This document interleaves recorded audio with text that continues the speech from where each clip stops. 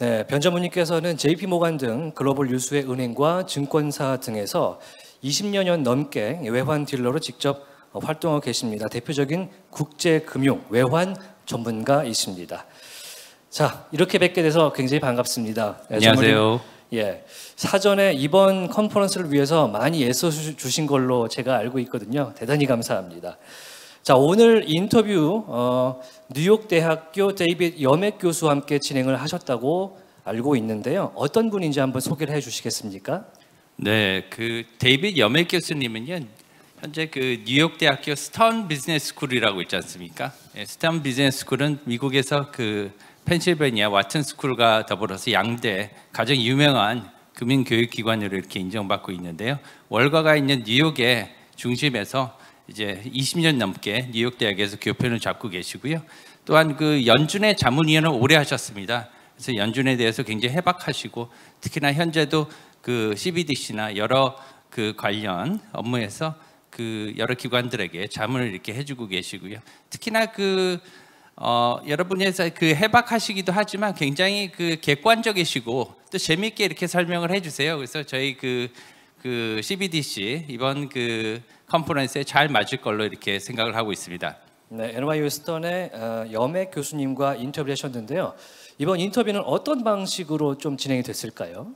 네, 그 좀 전에 그 안유아 교수님 그 강의 굉장히 인상 깊게 잘 들었고요. 감사하게 잘 들었지만 이제 중국과 미국은 좀 약간 그 CBDC의 지금 그 개발 상황이 좀 다릅니다. 중국은 거의 발행 지금 단계 바로 전인 4단계 파일럿 시범 운영 단계이지만 그 미국 같은 경우에는 지금 연구 단계에 있거든요. 그렇기 때문에 저희가 원하는 그 질문들, 궁금한 사항들을 이렇게 제가 질문 형식으로 교수님께 여쭤봤습니다.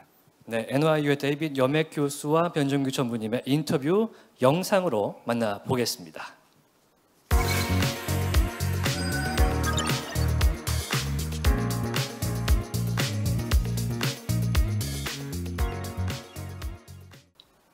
Welcome, Professor Yermack. I'm very happy and honored to have you as our guest speaker regarding US CBDC. Thank you for inviting me to be here today. Professor Yermack, there was a Fed white paper on CBDC in January this year under the title, Money and Payments, the US Dollar in the Age of Digital Transformation. According to the report, the invention of the new digital currency represents a highly significant innovation in the US dollar. What will be the most important incentives for the US government to adopt CBDC when the US dollar is already a dominant currency in the world? I think the US is basically facing competition for the first time in many, many years, and it's being dragged into this maybe against its will. Many other countries are beginning to innovate in this area, and probably the most significant project is the Chinese central bank digital currency that is already active. But you see projects at the European Central Bank. There is a live central bank digital currency already in the Caribbean area, in the Bahamas, and in some other countries. You see one in Nigeria. And if the US does not innovate in this area, it in the long run could be a real threat to having people abandon the dollar and use other payment instruments that have basically better affinity for the public. The system that the US has now is a pretty clunky system. It takes a long time to make payments. If you're making payments overseas, it's measured in days. And the amount of cost involved in error checking and cybersecurity and so forth really is a drag on the whole economy. So a lot of modernization has been occurring in the payment space over the last 10 or 15 years. I think the US is late to the game, but it can't afford not to look at the technologies that pretty much all the other countries are already looking at. I would also add that a lot of the competition could come from private companies. If you look at what happened in China, I think Tencent has been extremely successful, first with launching something called the QQ coin that goes back almost 20 years, even before Bitcoin. And then more recently with the WeChat Pay system, there's also the Alipay system. But the Chinese central bank government or central bank digital currency very much in response to successful payment systems rolled out in the private sector by big media companies. And I think if you look to the Western economies, there's every chance that Google, Apple, Amazon, the companies that have billions of customers could begin creating money of their own and compete with the central banks. So I think the US sees itself as facing competition not only from other countries, but probably even more so from the big media companies, and it needs to modernize its own payment system to keep up. Thank you very much. Indeed, there's various benefits by doing so. The second question we have is that the CBDC would differ from existing digital money already available to the public in that CBDC will be a liability of the Federal Reserve, not of a commercial bank or a financial company. What are the potential impacts on financial institutions such as commercial banks and big tech companies, you just said, once the US CBDC is adopted, and how that would change our future financial system? I think this is very threatening to the commercial banks, and it's not clear that we would even need them in the future. If you look at how money is created today, probably 80 to 90% of it is created by commercial banks, basically by lending money out and creating balances under the fractional reserve system. So when I take out a mortgage to buy my house or a car loan or an education loan, banks basically have the authority to create that money within limits specified by the government. Banks haven't done a very good job of that. That's why we had the financial crisis in 2008, 2009. Banks basically make a lot of bad loans and are vulnerable to bank runs and require deposit insurance from the government. It's a very costly system that has been a big problem really for thousands of years. The first bank run was in ancient Rome. And this is a problem that's never been well resolved. But when people started thinking about central bank digital currency, the first blueprints from this came out of the Bank of England in a series of academic papers sometime around 2013, 2014. And they basically raised the issue of why do we need to have money created by the fractional reserve lending of commercial banks? Why not just let the public bank directly at the central bank? So that rather than having an account in the US, the big banks would be Wells Fargo, Bank of America, Citigroup, JP Morgan. Rather than keeping an account there, somebody like me could just have an account at the central bank, right at the Federal Reserve. And we wouldn't need banks to play the role of an intermediary and to be creating money. Now, that is the most extreme version, and it's not clear at all that the US would go for this. It may be that there is a middle ground where the banks keep a role as payment processors or account custodians, maybe even continue to lend out money under the old fractional reserve system. This is going to be a political decision, but one of the options is simply to get rid of the commercial banks entirely. And there are quite a few economists that think this is probably overdue. The banks have really caused a lot of problems in history, especially recent history. And if we could put an end to this system and go with something that takes advantage of modern technology, it might be best for everybody except the bankers. As a 20-year banker myself, I feel guilty myself as well. Okay, the next question is the design of CBDC. The design of CBDC will be a political choice, of course, reflecting ideas from various stakeholders, such as US Treasury Department, Federal Reserve, and other research institutions. But how do you think the Fed will actually design it?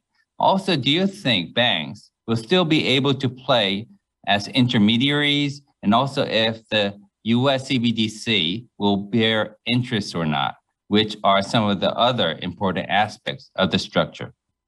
Yeah, I think you've raised a number of important points in the question. And when you begin by saying it's a political choice, that's very correct. In the US, the banks are very powerful. And so my expectation is that they will lobby so that this is designed in such a way that protects them and maybe even helps them in some sense. So as I said earlier, the most extreme version is simply to bypass the banking system and let the public bank right at the central bank.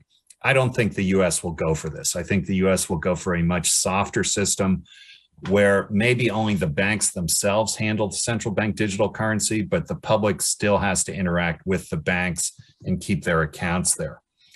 But what if the US did, in fact, take all the deposits out of the banking system? Would the banks just disappear? Not necessarily. I think what you would probably see is that banks would still see the opportunity to make money in the credit markets by writing mortgages, writing car loans, and so forth. But they would have to finance themselves differently. Right now they finance themselves by taking in consumer deposits. My paycheck every month goes into a bank, and then the bank lends that out to somebody else. I think banks would essentially have to recapitalize their balance sheets and issue long-term debt and long-term equity and have essentially liabilities that match the duration of their assets. So when banks make 30-year mortgages, which is standard in the US, they finance that with a short-term demand deposit. And so the mismatch between the duration of the asset and the duration of the liability is what makes you vulnerable to a bank run. But if banks instead issued equity and this equity was priced to reflect the true risk of the lending that they're doing, it might be a much more rational and more stable system. So, how banks react to this is a very interesting question, but it could have the indirect effect of causing them to have a more rational capital structure that's more in line with what we teach at the university. The other question you asked about interest rates, I think, is actually the most important issue of all. Exactly. We have a high likelihood of negative interest rates, maybe not at the moment when there's high inflation, but I think the trend, certainly over the last 30 or 40 years is unmistakable that negative interest rates, really for demographic reasons, are probably here to stay for the foreseeable future. And what this means is that you really need to get rid of the paper money one way or another. Paper money, people in the US, we say you put it under the mattress, you just hide it at home and you earn zero. And if the government needs to pay a negative interest rate, and I think it probably will, it's almost imperative that you change the money to some type of electronic form. So I think whether people want it or not, electronic money is coming and paper money will disappear simply because of this question of interest rates having to be negative really for the foreseeable future. And I don't think this will be popular with the public. It's probably going to be very controversial politically. But if the central banks, and I think this is true in Korea, US, Japan, Europe, anywhere you look at, very likely have to pay negative interest rates. And this will cause the disappearance of paper money and physical money probably sooner rather than later. There's many other benefits to central bank digital currency, but I think this one issue of negative interest rates goes right to the head of the list. Sure. There seems to be certain benefits, but some risks at the same time. And I'm also quite relieved to know that the banks will play a certain role going forward as well. Probably. I would look to different countries to handle this differently, but banks have a lot of political power, and I don't underestimate, all of our treasury secretaries pretty much come from Goldman Sachs. And, and you can see this in the shape of the regulation. Exactly. This initiative is moving slower, I think, than expected, but it is one of the biggest change to ever have in the modern monetary system era. The next question I have for you is, many countries, such as China, UK, Japan, and Korea, and over half of the countries around the world are working on the creation of their own CBDCs. Also in March, President Biden ordered the US government to study digital dollar, and a report is expected to come sometime in September. What is the meaning of this order? And do you think this will quicken and also quicken the creation and also the implementation of the US CBDC? Then when we can expect to start using it? I think the order is mostly symbolic. And the truth is the US was already looking at this and working on it. And it doesn't need an order from the president. This is something that the Treasury and the Federal Reserve would already be doing just in the ordinary course of managing their operations. But I do think there's a need to get the public and the Congress behind the technology. And the US has been very slow to engage with digital currency, to acknowledge that it's probably here to stay, and to think about modernizing the regulatory system. And when the president put out his order, it was really not just about CBDC and the central bank digital currency, but it's really an attempt to jumpstart the political process to bring more order and logic to the regulation of digital assets. It's not just about Bitcoin and Ethereum and so forth, but I think you're going to see the credit markets, the stock markets transition to using digital tokens, taking advantage of the innovations of the blockchain and the decentralized nature of some of the financial markets they're beginning to observe, to emerge. The US has to find a way to engage with this technology. And I think in terms of political leadership, if the president can get Congress to begin to look at the issue more seriously and to try to put it beyond politics so that this is done by people with expertise and not making it, in the US, it's red versus blue, the left versus the right. I think fortunately, we're still at a point where this has not become a political football, as we call it. And there is still some space for people with knowledge and expertise to lead the US in the right direction. And if the president can play a role in that, I think that's very useful. And the point of President Biden getting involved, I think, was simply to draw attention to it, to get the public to begin thinking about it, and above all, to try to get people in Congress to focus on the importance of doing this right. Exactly. In the end, this is a financial issue. At the same time, it is a political issue as well. I remember last year, Mr. Powell said in a meeting that we won't need either stablecoins or cryptocurrencies if we had a US digital dollar. Do you think Bitcoin, stablecoins, and cryptocurrencies can still coexist even after the creation of the US CBDC? There's a lot of denial that is persisting, not just in the US. You could go to the BIS in Switzerland, the Bank for International Settlements, and they've made even more extreme statements about how there's no real need to modernize. But people are changing their tune pretty quickly. I think the governments in the US and elsewhere have moved more in the last year on this issue than ever before. The importance of the independent digital currencies, you know, the Bitcoin, the stable coins like Tether, I think there's clearly a clientele and an audience for them, but they're still very small. And I think the technology behind them is not going to accommodate enough growth to make them a serious competitor. The real importance of it is that they've introduced a technology that can be co-opted by the government and by the private sector. And I think this is ironic because the mission of Satoshi Nakamoto, the creation of Bitcoin, was to destroy the central bank. But ironically, what it's probably going to end up doing is giving the central bank tools to make it even more powerful. But the social media companies, I think, see great opportunity. They've already seen the success of Alipay and WeChat Pay in China.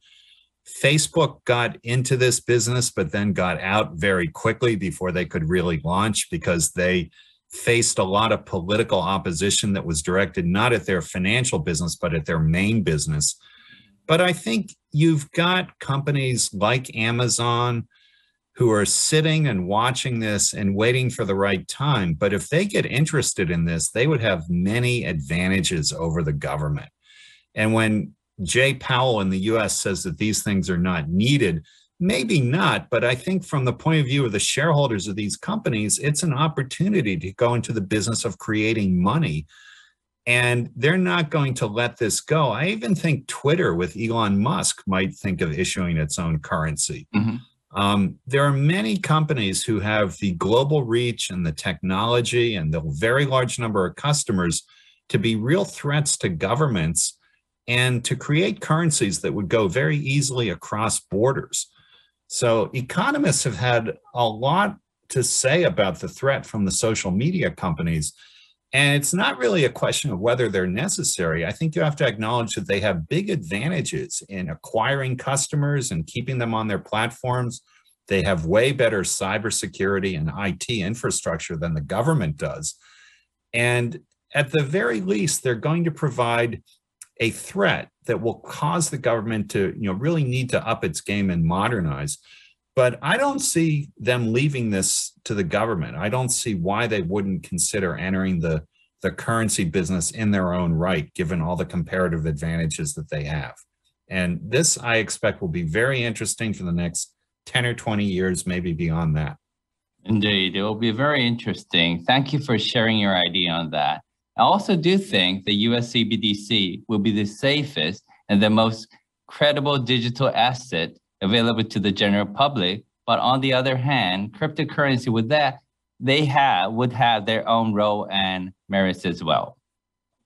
The last question, Professor Yermack, before that, thank you for accepting and being our guest speaker today.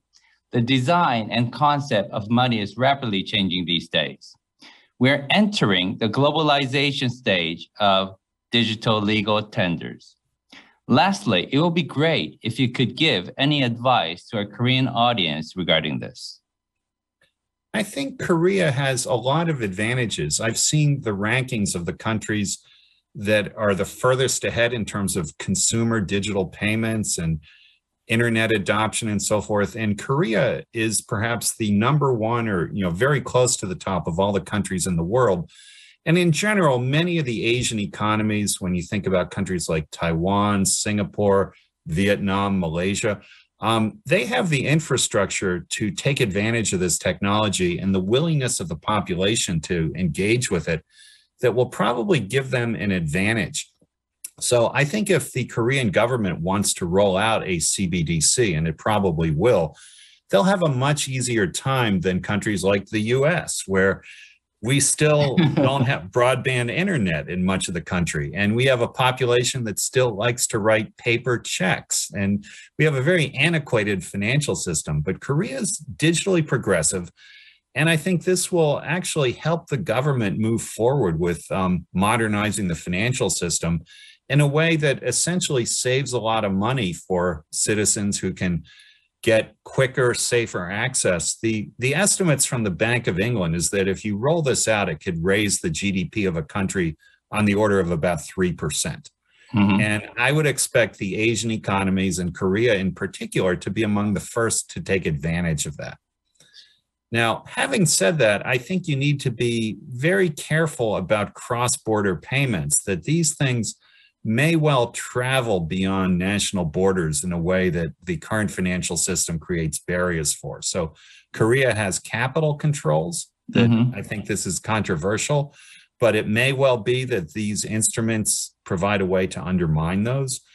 And it may be that there's competition from other countries like China and the US to recruit people from smaller countries to use their digital currencies. So I think a degree of national competition that takes a different form than in the past could very well occur. And countries all over the world have to be prepared for this and even think about regional currency unions that we're already seeing, I think, the first of these among the small Caribbean nations. But it may well be that you see regional currencies, sort of like the euro, become much more popular and more likely to be adopted with the public. So I would expect a lot of change, that the nature of money is changing much more quickly now than has been true maybe in any time in history. But I view this above all as an opportunity. There are many good things that can come out of this. And Korea and other countries that are far ahead of the rest of the world digitally are probably in the best position to capitalize on these opportunities. Sure. One more question regarding that. Both China and Korea are one of the two of the leading countries for these digital currency. However, both countries have their currency restricted. Do you think this will play a role in their CBDC development? I think the Chinese in particular have ambitions to have their currency used around the world, to try to compete head to head with the US dollar. in the long run, if you really aspire to be a reserve currency, you can't have capital controls. You need to have the free movement of capital, and you need global access. They have to be prepared to let people from other countries on board into their own financial system. So I think this is true not just of Korea and China, but any country that aspires to be an importer and exporter and to have competitive capital markets can't expect to have capital controls that restrict the flow of money in and out of the economy. It's surprising to me, in fact, that Korea still has them because it's a very modern, successful economy. I just don't see the need for it. Typically, these are for younger countries who have concerns about capital flight, but the Korean economy has grown and become a success, and it just doesn't need this. And most of the other economies of similar size and so forth got rid of them a long time ago. So if this provides an opportunity to rethink the need for capital controls, and I think it does, it might, indirectly lead to a better outcome in that area as well. Thank you very much for your time today, Professor Yermack. We got to learn much more about the US CBDC, and I appreciate it. Hope to talk to you again in the near future. 네, 지금까지 미즈호은행 변정규 전무와 미국 뉴욕대학교 데이비드 여맥 교수의 미국 CBDC 도입 추진 현황과 과제에 대한 인터뷰 자료였습니다. 네, 변 전무님 이번 인터뷰 잘 봤습니다. 혹시 의견을 더하실 해설해 주실 부분이 있다면 좀 부탁드릴까요? 글쎄요, 그 보신 대로요. 혹시 재미있으셨나요? 예, 그 여맥 교수님이 그 하버드 대학에서 그 박사시기도 하시지만 경제학 박사, 그 하버드 로스쿨의 또 JD 법학 박사시기도 하세요. 그래서 그 금융과 법률 모든 전반에 대해서 굉장히 박학다식 하시고 또 여러 부분에 대해서 되게 약간 시니컬 하시기도 하시지만 굉장히 이렇게 냉철하게 잘 짚어주신 것 같습니다. 특히나 그 다양한 형태로 앞으로 이렇게 경쟁이 디지털 커런시, 우리 CBDC의 경쟁이 이렇게 개발 경쟁이 심화될 것이다 이렇게 얘기를 해주셔서 거기에 대해서 참 많은 생각을 하게 된 것 같습니다. 네, 답변 고맙습니다. 미국의 CBDC에 대한 이해뿐만 아니라 현대 이 커런시 시스템 자체가 대격변기에 놓여 있구나 이런 생각을 할 수가 있었던 시간이었습니다.